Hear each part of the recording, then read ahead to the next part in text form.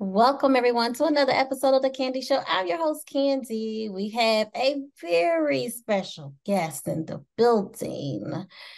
Guys, first of all, let me make sure I tell you the rules. The rules are make sure you subscribe to the YouTube page, and that is capital C and the number 2 at the end. That's Candy Productions 2, capital C and the number 2 at the end, Candy Productions 2. Make sure you are following the Instagram page, and that is Candy Talk Show. You guys know we have a website. Did you know that? Go ahead, visit www.candyproductions2.biz. So, guys, thank you so much for coming back for another episode. I have a very special guest. I'm actually going to switch this up today. I'm going to have her introduce herself. Okay. So, I'm going to allow my guest the floor to introduce herself. Hi, I'm Christine Dobbo Mabbutt, DJ Dobbo, known as, and I'm the presenter of the Motown Soul Show and Motown Soul Show and guest on TWR, which is Totally Wild Radio. Well, thank you so much and welcome. Do you mind if I call you Miss Christine? That's absolutely fine. Yeah. Thank you so much. Tell me, where are you coming from today? What city, based, state, or country are you coming from today? based in England, and it's a place called Surrey, and it's about, I'd say, it's about 25 miles from London, the city of London. We're in the countryside. Oh, wow. I've never actually spoke to someone from London, so I'm very honored. Oh my gosh, this is going to be You're so welcome. cool. It's going to be so cool.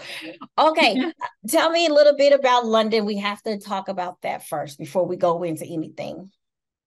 London's very nice. It's very good for the music scene. We have many, many venues here where we get a lot of artists, upcoming artists, where they perform their first gigs or extending gigs.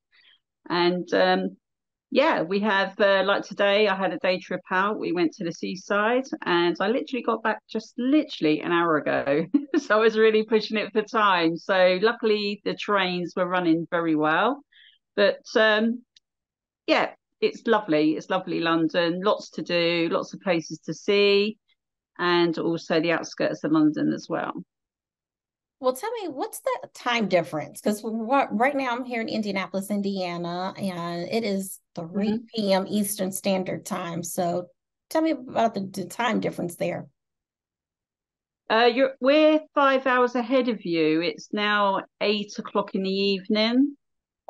Okay, cool. Yeah. Have you ever visited the United States? No, that is the plan for 2025 is to come over and to meet obviously Andre Pitton of F1 Entertainment and need to come and see him. We keep promising that we're going to come out, and obviously with lockdown with COVID, it is pretty tough to go anywhere. So our plans for 2025 is to actually come out to the States, come to LA, and meet Andre and meet some of the artists and that. So that is our plan. Yeah. Wow. So is it still kind of not so great over there right now with COVID? Tell me a little bit about that. Are there any traveling restrictions, anything going on over there? Not at the moment. It's pretty good. Everyone is very cautious, very vigilant. People, it's optional whether they wear a face mask and take sanitizer.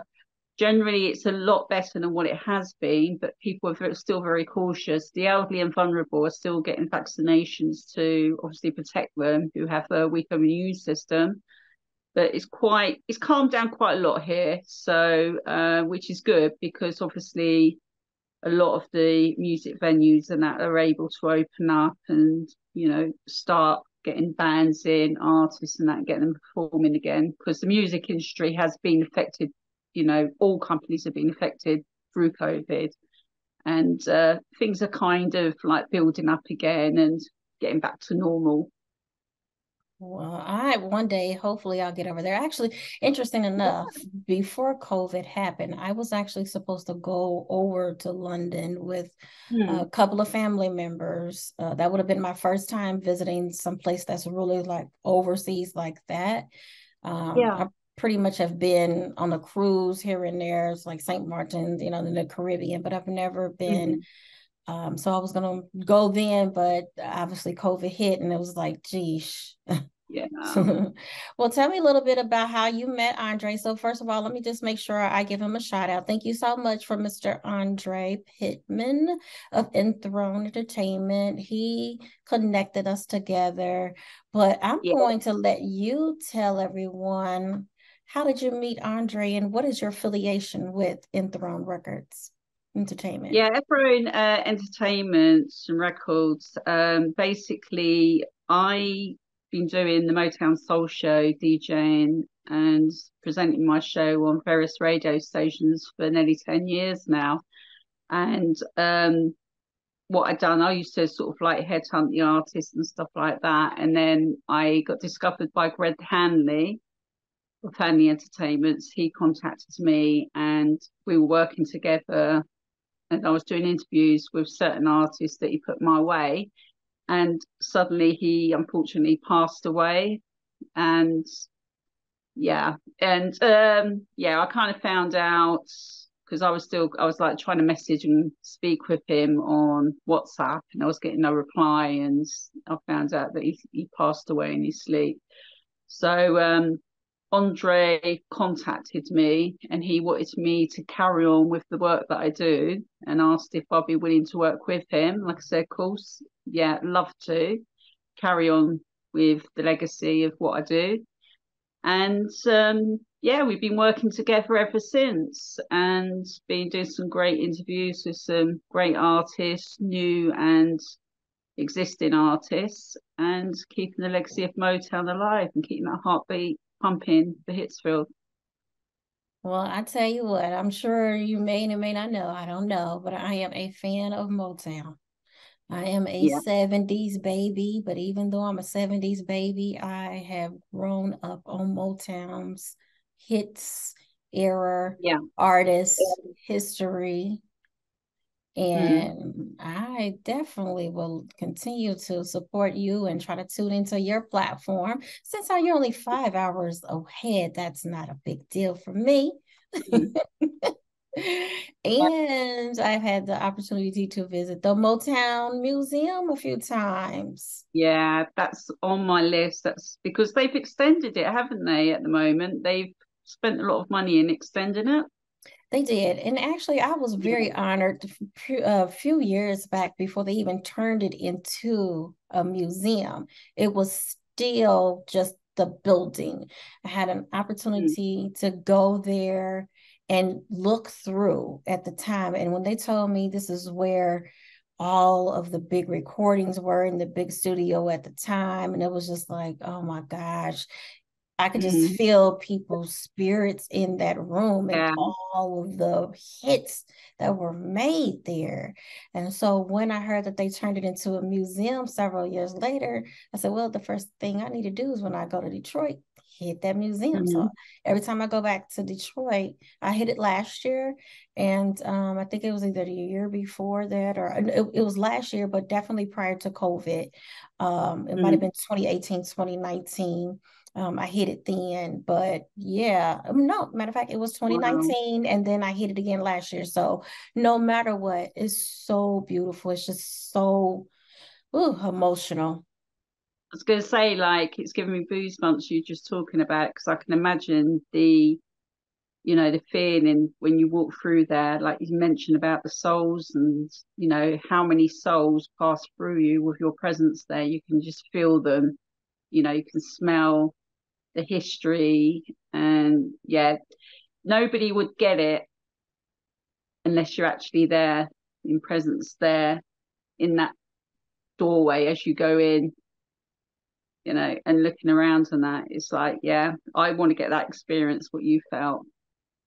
Oh, well, I hope you do. I definitely hope it's Yeah, sooner than 2025, but I definitely hope you yeah. do. It is amazing. And I learn something new Mm-hmm. every time when I go. So, ooh.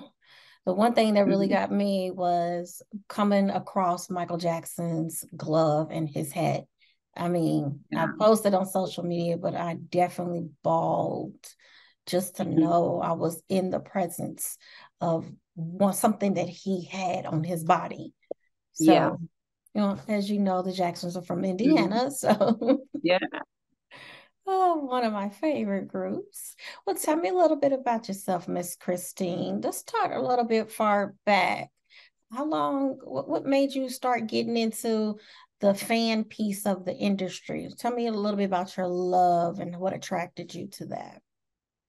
Well, it is because my husband's a DJ and he was on a radio station. Him and his friends, friend he's grown up for years through school, they do a show together. They did do a show together. And yeah, we're going about 10 years now. And of course, his friend couldn't sort of like do the show one evening. And of course, my husband asked me if I could stand in. So I stood in. And while I was there, the station manager said, "Oh, we got some slots. Would you be interested in doing a show? And what kind of genre of music would you do?" And I said, "Oh, I'd love to." And it'd be Motown, soul, funk, gospel, and gave it a go and started off there. And from there, me and my husband, we kind of wanted to sort of like set up our own station. We'd done that with a friend who sadly passed away last year, which was on Woking Music Radio, and it didn't feel the same doing it without him. So, what we've done now is we've joined independent stations. So I'm on Totally Wild Radio, TWR. So I do the Motown Soul Show, share the passion, the music that I love, sharing it, the history and teaching the new generation, the upcoming generation, all about music and where it all originates from, because that's very important. And what need to do is like educate them that who the original artist, where that music come from, because there's too many kind of new tracks and they get snippets of an original track put into it, and you sort of say, well, the original of that is this artist and blah blah blah, and oh, that was it, yeah, yeah, and then you play it and they went, oh my word, it's because they think it's new what they hear, but it's not. It's a snippet from an original from back in the time. So yeah, it's teaching the generation who those artists are, where it originates from. Why did you pick that type of genre? Was I that was, something that you've always grew up with? Did you grow up with a diverse catalog of music yeah, genres? But that one, tell me a little bit about why that one. I grown up with Motown and soul, northern soul. When I was at school, I used to wear a pair of shoes which you call loafers. They're a certain type of shoe it used to wear, and a jacket. It's like a Harrington jacket. It's the clothes you wear. And at school, people look at you differently. It's like, oh, give it to me, So it's like where it all started out. I think I was about 10 years old when I got my first Harrington jacket and a pair of loafers. And it's just hearing the music being brought up through my father playing it, my brother's playing it, and it's all I know. I just love it. Oh goodness. Well, and yeah, those are Yeah. the penny loafers. Yeah, and also my I had the vinyl set of the Motown Story, which had 533 vinyls in a box set, and it was Michael Jackson doing the live interview. I think he was around the age of 9, and all on vinyl, and his inspirations of Diana Ross and all the Motown artists. It's called the Motown Story. It's in a box. Is there anyone that you haven't seen? I take it you attend concerts, correct? Yeah, Is there yes. any one of the Motown genre that you haven't seen that's still around that you want to go see in concert? Yeah, I'd love to go and see. Um, I'd say I would love to go and see Diana Ross. If I had the opportunity to see Diana Ross, I'd love to go and see her. Oh, And also, I would say, I'd say the Temptations. ooh. So let me, Yeah. so with Diana Ross with me when I was younger, my Mm. favorite song was Upside Down. Upside Oh, down. yeah. Boy, you turn me. I love that one. And then as far as the Temptations are concerned, so I have never seen Miss Diana Ross. She Yeah. did come to Indianapolis, Indiana, I believe, but unfortunately I wasn't able to attend, but I definitely would love to see her. Yeah. Temptations. Now, last year I had the opportunity to actually be in the building to see them Wow. perform. And Mr. Mm. Otis, oh gosh, it's just Yeah. like, The only original member left. Yeah. yes. So I thank God that I had the chance to do that because as Yeah. a child, I wasn't ever even thinking I would ever be in the presence of some of the artists, Mm. especially someone as a legend, an icon, as Mr. Mm. Otis did. So I'm just like, Right. wow. I think he said he was 80, 81 at the time or something like that. And he was still Yeah. moving.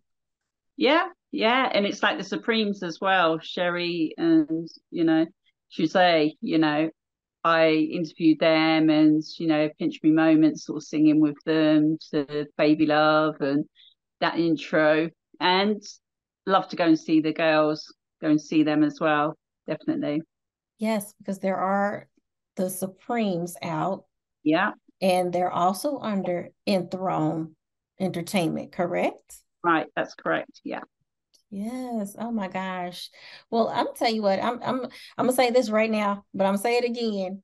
I hope that one day that we're able to meet together because I'm sure we can probably Yeah. go to a concert and just enjoy ourselves and just act like no one else is around but us. Exactly. Yeah. Because Yeah. that's really what I do right now anyway.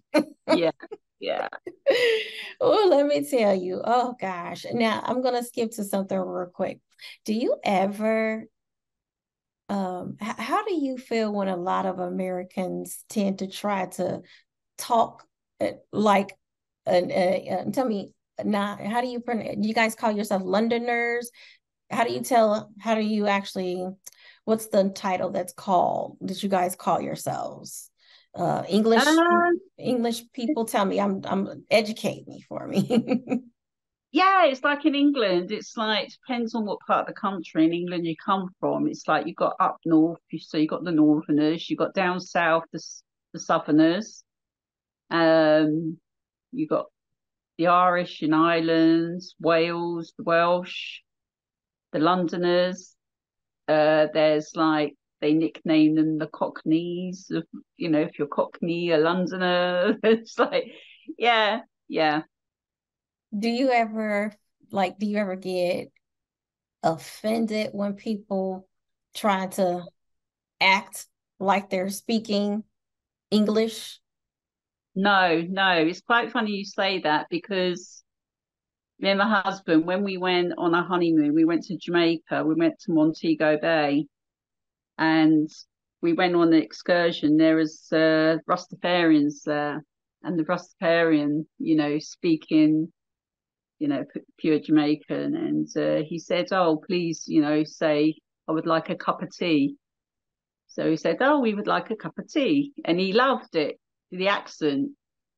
So we turned it around. We said to him, "Now you say it," and to hear Rastafarian say, "I would like a cup of tea" in like English, it was just strange. It was so different. And he laughed because it to him it was putting on like sounded like a very very posh voice because it was like well spoken. It was like a scene out of The Prince of Bel Air.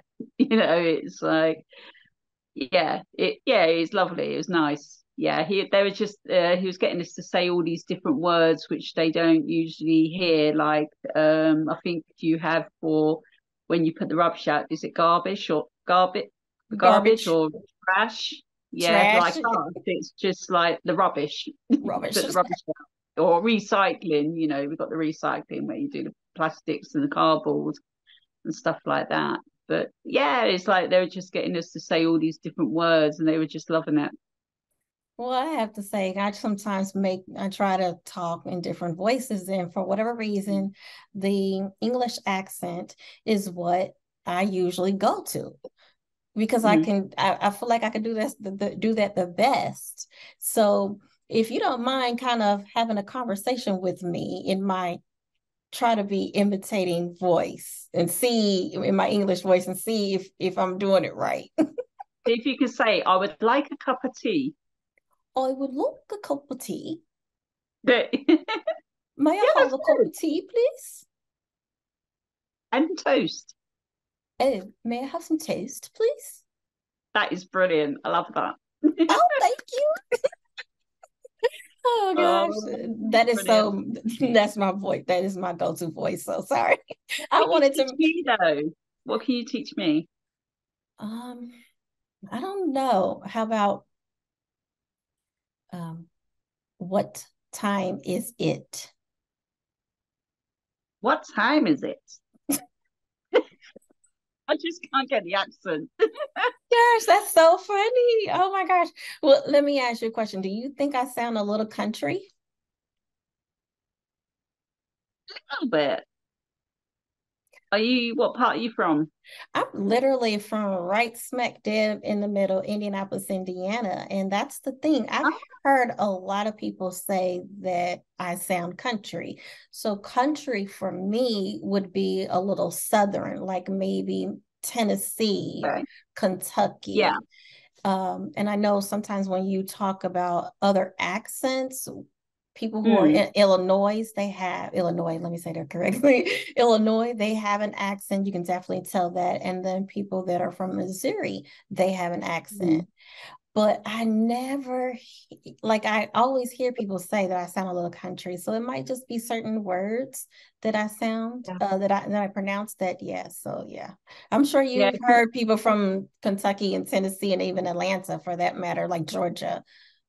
Yeah, because sometimes they like we got asked when we were in Jamaica if we were Australian because they say that we sound similar to Australians, but I don't know how that.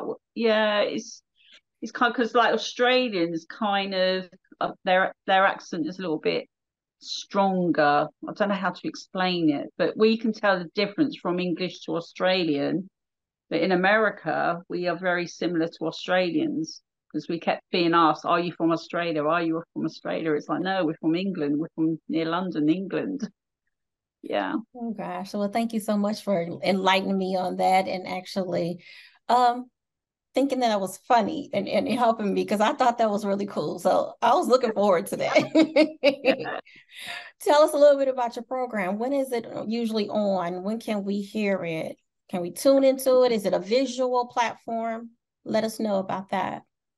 Yeah, it's audio. It's Totally Wild Radio. So it's www.totallywildradio.com. And my show goes out on the fourth Sunday of each calendar month. So the show's going out on the 27th. So not this Sunday, it's the following Sunday. And my interview was with the Manhattans. So that was with Gerald Orson, Troy May, and Lawrence, who is the new member, nicknamed Wheeze. So he replaced David Tyson, unfortunately, who passed away, who's the brother of Ron Tyson of the Temptations. So that interview, yeah, that's going out on the 27th, and that is at 1 o'clock till 2 o'clock. And on that show, I'm playing gospel music. And then in September, I've got an interview with the lovely Mickey Stevenson, who's the co-writer and also who signed the artist and that for Motown. So that's going to be a very good, interesting. And he's obviously released a book, which I'm reading at the moment. So there's going to be a lot of questions asked in that interview. And yeah, so that's going out in September. Nice. So, are any of your programs live? Can you listen to them live, or is it just pre-recorded and then submit it up? Some are pre-recorded and some are live. Yeah. Cool, cool. Yeah, Now, it's a 24/7 show. Yeah. is there anybody that you want to actually interview? Do you want to limit yourself, or is there someone that you just really absolutely want to make sure that you interview? Um, I would love to get the opportunity to interview Diana Ross for one, and obviously Berry Gordy. Yeah, Mm, because Berry Gordy, I think he's 93 now. yeah, he's definitely in his Yeah, 90s. yeah. I think he's fitter than all of us put together. To be honest, he's doing really well, and yeah. He would be the top of the list, very Gordy. But to get Mickey Stevenson, I'm happy. You know what I mean? You can't get any nearer in Hitsville and Motown. So, but yeah, the doors are open. If it was approached to me with Berry, yeah, it make my day. Tell me a little bit about the difference. Are you ever conflicted personally, emotionally, when you're playing one genre and then turn around and playing gospel? How does that gel? Because a lot of times some people can play both of them because it's their job. Some people Yeah, only want to focus on one area because of it being obviously secular and gospel. Do you have any? gospel is very, very important because a lot of the artists in the Motown scene, the Hitsville, a lot of them, their background all originates gospel from the church. Aretha Franklin, Marvin Gaye, the whole of them. And gospel is a very big part in my life, and it's important to get that across. And I love the early gospel. I'm going back to like 1920s. I've got a lot of early gospel music, and it's important to teach a generation that it was the gospel, it was the church where these artists started out when they were young children, teenagers, and it was the gospel church and God that got them through to where they are now, and where, you know, their music career went. And gospel music to me, for instance, my husband, he was very kind of, he was a bit sort of like unsure about gospel music. He didn't know how to sort of like take it. And we went to a soul weekender, and there was the reggae choir there. And he heard them, and he was actually crying. I looked at him, I said, "What are you doing?" He says, "I can't believe it. It's got to me. It's got me from right inside." And he just found it so powerful and emotional. He just couldn't express it other than cry. And it was in his tears. And he said he would never underestimate gospel music. He absolutely loved it. And, he actually looks for certain gospel music for me. Like this morning, he said to me, "Look, here's a gospel track." And it was Hit the Road Jack. And it's a gospel choir, and there's a vinyl out there, and it's been discovered by one of the big gospel DJs over here, and he's sharing it out. And that's one of the tracks I'm going to be playing on my show with, for the Manhattans. So everyone is going to be able to hear that. But gospel music is very important because everything connects. You've got the church, the gospel music, you've got the Motown, the artists, it goes on. And the new generation, that is what they need to learn. It's not all about just Motown, this artist, this track comes here. You got to know, you got to go right back to the roots. That's right. That is so true. Yeah. Because that is literally everybody's, a lot of the trained, first of all, you can also tell. You can literally tell. But I'm not going to take it away from the people that are very gifted that never did, that never did go to church, but they were very gifted as well. Mm-hmm. But you can always, for the most part, tell that a lot of people did start in the church. That was it. It was back then. It was you had to look towards something in order to Yeah. survive. So it was church. It was church for a Mm-hmm. lot of people. So okay, thank you for letting me know hand in hand that that's what and the reason why you're playing both. So I like that. I definitely like that.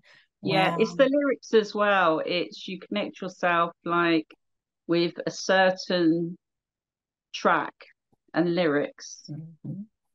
to songs, and I connect myself with how I'm feeling to a certain song. It's like Jimmy Ruffin, What Becomes of a Broken Hearted. When I was in a bad relationship, when I broke up, I connected myself with that track because the lyrics to that song was what I was going through at that time. Yeah. So I express myself, even if I'm in a good mood, things that what comes into me, the staple singers, Oh Happy Days, that comes into my mind when I'm feeling good, and that's gospel. Um, with, if I'm feeling sad, like I say, I'll go to, particular track and think about that. And when it comes to inspiration with Marvin Gaye, the one track that stands out to me is with what Viola Gay said to me. It was the last song I think she was in the studio recording, doing the backing vocals, was So I Want You. And that has a meaning as well. There's always a meaning to a certain type of music and a certain artist and that, and the lyrics that they write down, you can connect. Music is for everyone. Music Yeah. you can apply in different situations.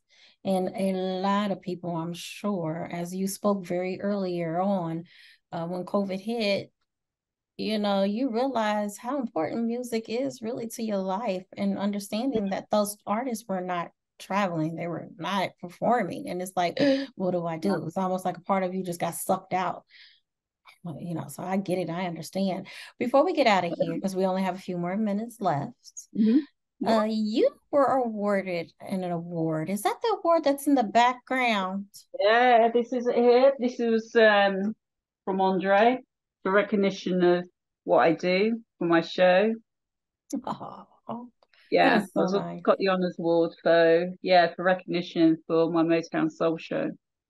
Wow. Well, congratulations. Thank you, Congratulations. thank You're so you. welcome. You're so welcome. I wasn't expecting it. It was a big shock to me.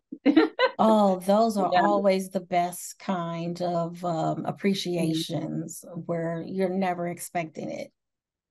And exactly. one other thing back there, you have a guitar back there. So do you play instruments? I can play the guitar. I can play two chords. The only thing I can play is Horse with No Name by America. That's as far as it goes. Well, at But we least have a little banjo here as well, which my grandchildren like to have a little go on, so they play that. So yeah, it's important. It's like in my house, there's music everywhere. We've got our own studio, and it's important. Yeah, anywhere you look in our house, there's music. so There's you instruments, everything, tambourines, triangles, maracas. Get the kids involved. you sound like me. I live, eat, breathe, and sleep music because that sounds just Yeah, like you. yeah, Wow. yeah.